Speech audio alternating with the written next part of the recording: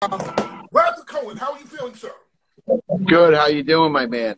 I'm good. I'm good. We just talking about a bunch of crazy stuff, and now we're gonna go to the more sensible part of my broadcast. But first of all, I want you to introduce yourself and tell everybody what you do and what you're doing that is making news right now. Sure. My name is Bradford Cohen. I am an attorney in Fort Lauderdale, and we put in for commutations on Kodak Black and Lil Wayne. Now, commutations are pardons. One's a pardon, one's a commutation. Okay, please explain the difference. Sure. On Kodak, we didn't put in for a full pardon. A commutation is usually a little bit of a lighter lift. Right. And in regards to Kodak, it would shorten his term. That's essentially what we're saying in Kodak's case, is that he got an excessive amount of time. So because he got an excessive amount of time, we're just seeking a commutation to lower the time that he got to essentially a time served. He's been in for about 21 months in a maximum security prison. In Wayne's case, we're asking for a pardon because the case is really, I'm a big Second Amendment guy. And in Wayne's case, I'm a big believer in if you are a prior nonviolent felon, you should be able to possess a firearm.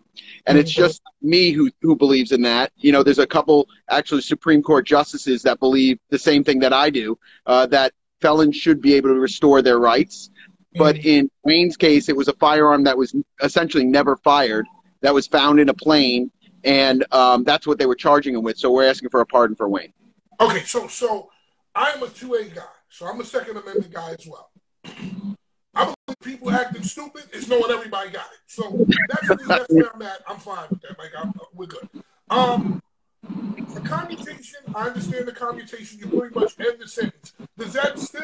What does that do for Kodak Black? Does that make him where he's still a felon? It's on his record. He can't get the gun. He can't do anything. They just bring the sentence to an end. Correct. That's what it's going to do. And the only reason he's a convicted felon is because of this federal case. Actually, before the federal case, he was not a convicted felon. That's kind of a misnomer in his case. A lot of people thought it was a firearm case, and it's not a firearm case. It was that he lied on a form in order to obtain a firearm. He didn't lie about being a felon. He lied allegedly about that knowingly lied about that he had a case that was pending in another jurisdiction that would affect the Interstate Commerce Clause, the Hobbs Act. 99% of America doesn't even know what the Hobbs Act is. What is it? So essentially, the Interstate Commerce Clause is if you commit a crime and it affects other states, you can be charged federally. Now, that it's so broad that, like, if you robbed a 7-Eleven and the gun you're using was made in Virginia and you're robbing a 7-Eleven in New York, you can get charged federally with that because the gun was made, it affects interstate commerce. So there's so many crimes that they could charge that affect interstate commerce. They generally don't, but when it comes to high-profile people, I always say the higher the profile you are, the higher the profile you are on the list for feds. It doesn't benefit you being high profile and especially with the feds. Now, at the same time, and this is, when I was asked to do the interview, these were some of the things that were going through my mind. It also has to do with the fact that you're acting like a damn fool. Because if you didn't act like a damn fool, you wouldn't be on the radar of the feds. There's got to be a little bit of that. So as you're trying to commute this man's case and pardon this man, are you having conversations with these people like, listen, you're doing too much? So I always have conversations with all my clients, right? The relationship I have with, like, Kodak is a little bit different than the relationship I have with just my everyday clients. I've known the kid since he's 17. He just turned 22. He's a babe. He's a kid, right? So, like, you've grown up in the industry, you know what it's like, and to give a 17 or 18-year-old a lot of things when you're 17 or 18, you're not. And I'm a big believer in most kids' brains don't fully develop until they're like 22, 23. They don't understand everything. Now, I'm not making excuses. Kids do stupid stuff because sometimes they're just stupid. That being said, I don't think decision making is that high on the priority list when you're 15 to 24. I think it's a very dangerous time, coupled with money, coupled with fame. It's a tough road, right? Now, again, I'm not saying that to feel bad for famous people. I'm saying that as a fact. So I have conversation with Kodak in terms of what are we doing to move forward. I'm a forward-thinking guy. We have what we have now, but let's think what we're doing to move forward. He's in a headspace that he understands. Yeah, he's screwed up. He's done some things in his past that he's screwed up with. But I know that he is ready to really take on the role that he has become during this whole time period of giving back to his community. He pays for kids to go to college. He pays for turkey drives. I mean, this kid is like out there. And before he was arrested, he was doing this. But he knows now that he really has a role in that community, especially in South Florida, that he wants to adopt into his life and take it a step further. You know, we talk about religion, we talk about books. I don't want to say this was good for him, because I don't think prison is good for anybody. It's a bad place. Nobody wants. I wouldn't beg for that to be put on my worst enemy. That's how bad the prison system is in America. But that being said, I think it gave him time to focus, to understand where he made mistakes. He's gone on Twitter and he'll call in and say like, hey, I want to apologize to T.I. I want to apologize to you know, anybody that I offended in the past. I want to apologize to this person. And he's not just apologizing just for the sake of apology. You don't know Kodak. Like, he really, when he does things like that, it's a genuine apology. So he is in a headspace, I think, right now that he understands what he needs to do to move forward. And I just think there's going to be great things for him. I'm hoping this comes through. I'm not putting all my chips on the table. I'm not putting all my eggs in a basket and say, oh, yeah, this is definitely going to happen. If it comes true, I think he's ready to take on the role that I think he always should take on, and that is of the community leader that he is. And I know some people are like, ha, ha, ha, you know, Kodak's not a community leader. He is. He is a community leader. In his area, he helps so many people that sometimes he does it anonymously. And it's not even in just his area. Like, he's done it, you know, I'll be talking to him about something, and he'll donate money to somebody in Texas because I saw something in a newspaper. Some kid needs a wheelchair. He buys the kid a wheelchair. But he does it anonymously. He doesn't tell anybody about that stuff. And that's the thing that a lot of people don't hear about.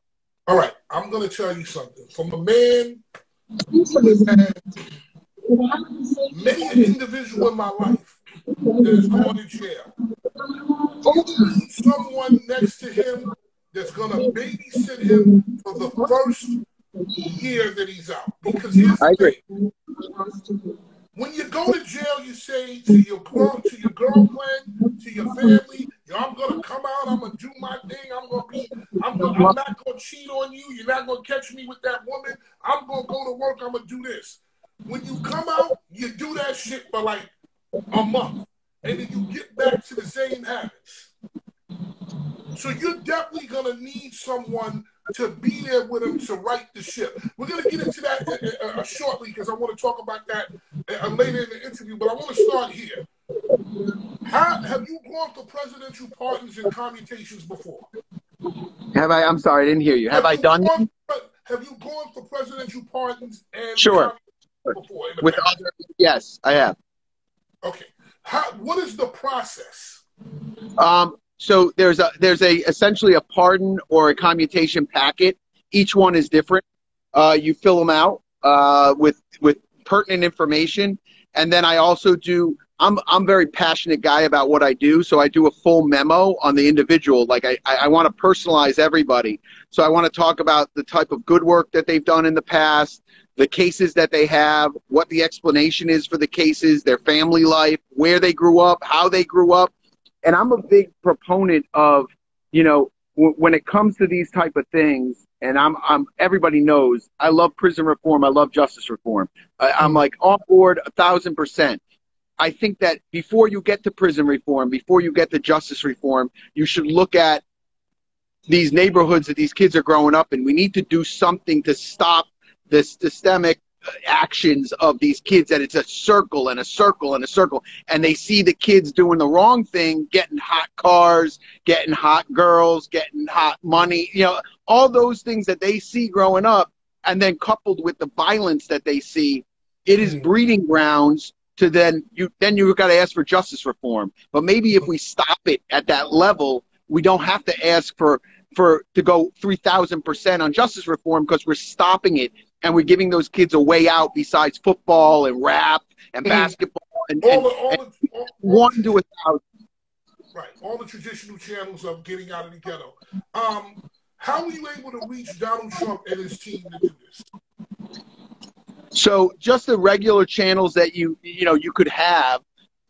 Whenever there is a pardon or a commutation that's pending, there's the pardon office. There's individuals that work for the pardon office, and you advocate on your individual's behalf. And in addition to advocating on those people's behalf, you also bring attention to them, bring attention to their cause, bring attention to their commutation or their pardon. In this case, we had a lot of support from Lil Yachty and Lil Pump and Gucci Mane and Jake Paul, like all these guys that really, Dave Portnoy, who's fantastic. He's got a great thing going right now, which is the Barstool Fund. I think the guy is spectacular. Things like that draw attention to your plight, to what's going on, to why they're deserving. And then, you try to recruit as many advocates as you can for the cause. So like as many people that that would be respected by the White House or be respected by the public to also chime in and give their opinion on whether or not they feel that either A, the sentence was too long, or B, that this individual should be pardoned because it's a wrongful conviction or it's a wrongful charge or it just shouldn't be charged in the first place. Okay, so now, in this process, do you actually talk to Donald Trump, or this is all people from like people on the outside, ancillary people? Or do you talk to him directly? It's ancillary. So it's you're not calling the president himself and saying like, hey, I need this done. Like you don't do that. But you're talking to a lot of people that probably could discuss it with the president, could move this further. And like I said, everything you're doing is just advocacy for your client. And like when it comes to advocacy for your client, there's nobody that does it better than me. Like I go as far as I can in terms of recruiting as many people, calling out to as many people, discussing his case with individuals that I know that are my other clients that from on the internet, Trayvon Mullins or Lamar Jackson or anybody else that I could possibly get to discuss the case. Okay, so now my second question is this. We see Lil Wayne go to the White House and take a picture, or wherever he was, the White House, wherever he was, he took a picture, he basically put his arm around Trump. That photo op went viral, right? So that went absolutely viral. Sure. We now know why he did that. We know why he did that. Was that something that you urged him to do, or is that something he did on his own? So anything that I discuss with my clients, obviously is attorney-client privilege. But I know that Wayne was very concerned about the Platinum Plan, like honestly is concerned about the Platinum Plan, honestly concerned about judicial reform and prison reform.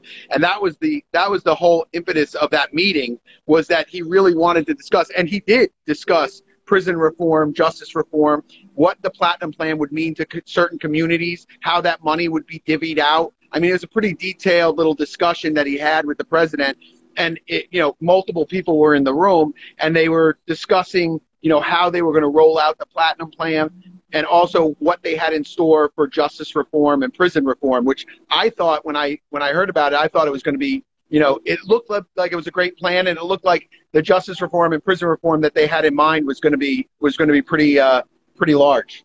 Okay, so without breaking attorney-client privilege, did you say to him at any time, this is what the optics are going to look like?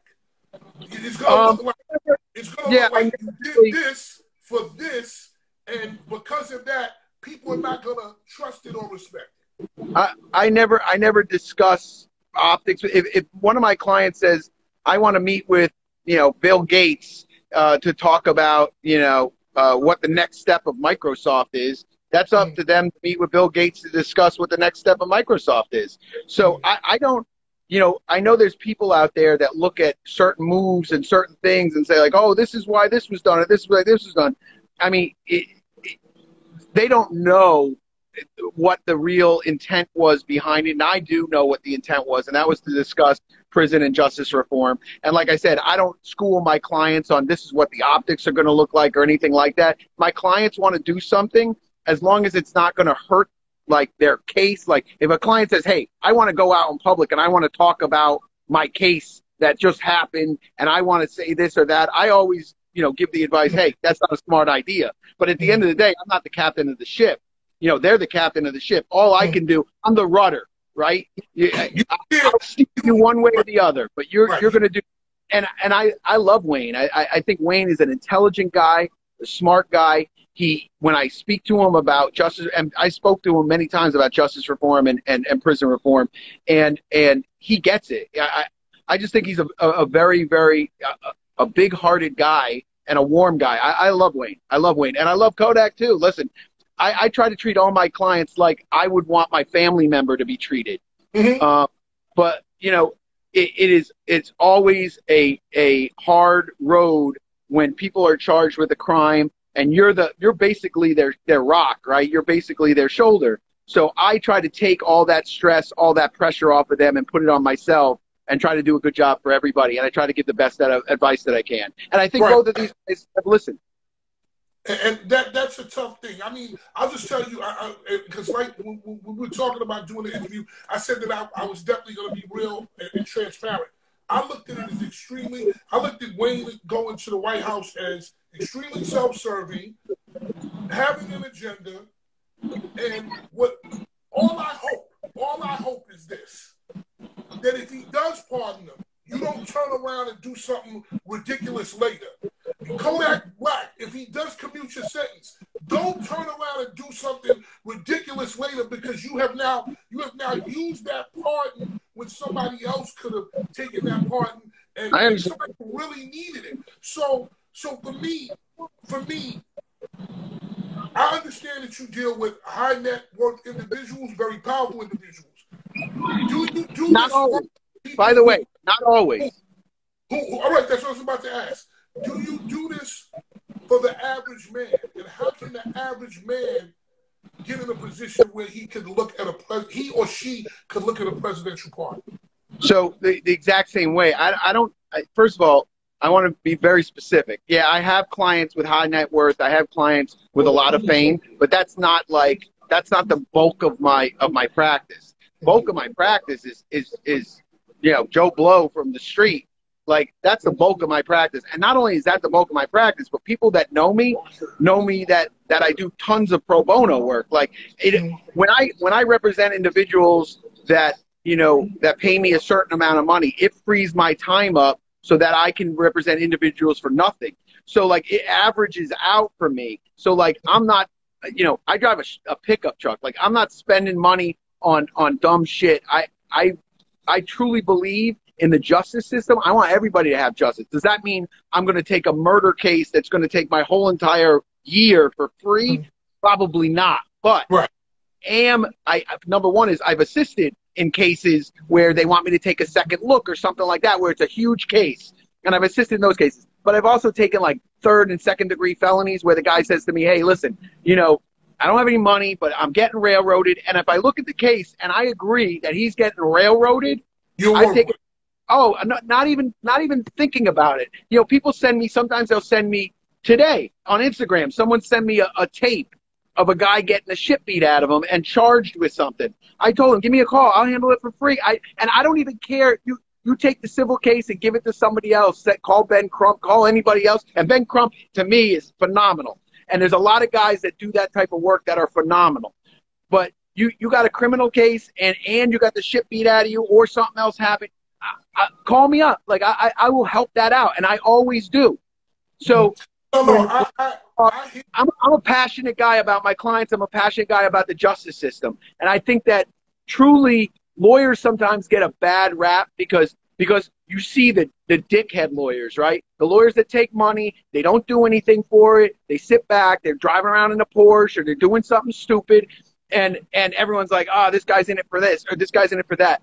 I truly believe that each lawyer, if they take on their own responsibility for their clients and their caseload and really, really look at their cases and work their cases you can make a difference. Like, I had a kid, just to divert for a second, I had a kid, his name was Kier Chevlon, right? I remember the kid's name. It was literally 21 years ago that I had this kid. He had 24 grand theft autos. What happened back in the day, he was a kid, he got caught with like 1 or 2 stolen cars, and then they blamed him for like 23 of them. He got charged as an adult. The only thing they had to link him to all these cars was his statement. Well, I filed a motion to suppress that statement to get it thrown out. And before it was even heard, the state attorney came to me and said, hey, listen, if we agree to only charge him with 1 grand theft and give him juvenile sanctions and agree to seal it afterwards, would you do the deal? This kid's like, I'll take the deal in a second. The kid's 15 years old, and he's looking at, like, going to jail. So he takes the deal. Literally, maybe 10 years later, so he's 15. About 11 years later, I get a letter in the mail that says, I don't think you remember me, but my name's Kier Chevlon. When I read it, I remembered him in a second. I knew right away. He goes, I just want to thank you. I joined the military when I turned 18. I'm married. I have 3 kids. I'm a successful guy in the military. I'm going to open my own business, and it's all thanks to what you did, because if I got stuck with 23 felonies, I would have never been able to do that. Bro, like, shit like that, and I don't know how it affects I don't know if regular lawyers it affects me very personally that I had a hand in making that kid take a right instead of a left. Definitely. Like, take my job seriously. I'm sure he doesn't even I'm sure he rides a bike now. He probably doesn't even drive a car, man. He probably doesn't even drive a car. So listen, if anybody is out here and they need help with anything legal, and more importantly, possibly getting a commutation for one of their friends or family or a pardon, how can they do it? And number 2 is, pardons, do they happen every year, or do they usually happen at the end of a presidency? So they can happen every year. Generally, they don't. Generally, they happen at the end of a presidency. So that's the issue. So that's part 1. Part 2, how do you do it? You go on the DOJ website. There is an application. You download the application. You fill out the application. Now, if there's anybody that's doing it on their own and they need assistance and they want some advice on how to, like, hey, you know, how do we do a memo? What should we include? They should email me. I'll be happy. Listen, I'm more than happy to tell people this is what you need. Listen, I'll stop. Hold on, let me stop you. Sometimes you have to pay to get it done the right way. That's all I have to say. Sure. Where can they find you? I'm in Fort Lauderdale, Florida. You know, you can Google me. I'm on Instagram, but it's Bradford Cohen. And I'm in Fort Lauderdale, Florida, down by the courthouse. I'm right outside the Fort Lauderdale courthouse. And my phone number is 954-523-7774. The best way to reach me is by email or on Instagram, because Give Instagram real quick. Yeah, because it's hard when I get a ton of messages at the office to return everybody. But if you explain to me what what pardon you're putting in for, what commutation you're putting in, I'll be more than happy to walk somebody through that process. All right, give them your Instagram real quick before we get out of here. My Instagram is @LawRonin, LAWRON like in Nancy, IN like in Nancy. Got you, Law Ronin. I will reach when I touch down in FLL. I'll definitely come by. Man, it would be my pleasure to take you out anytime. Big fan. I've always been a big fan. I think I love your Instagram. I love what you're doing. You're always speaking the truth, and you're always like you're straight up with everybody, and I appreciate that. Thank you, man. Appreciate it. Like I said, I'll be down in FLL probably in the middle of February. I'll come check you. You let me know. Thanks, man. All right, God bless. God bless. God bless. That's Law Ronin right there. Fat Man Scoop. Visit fatmanscoop.com to buy merch.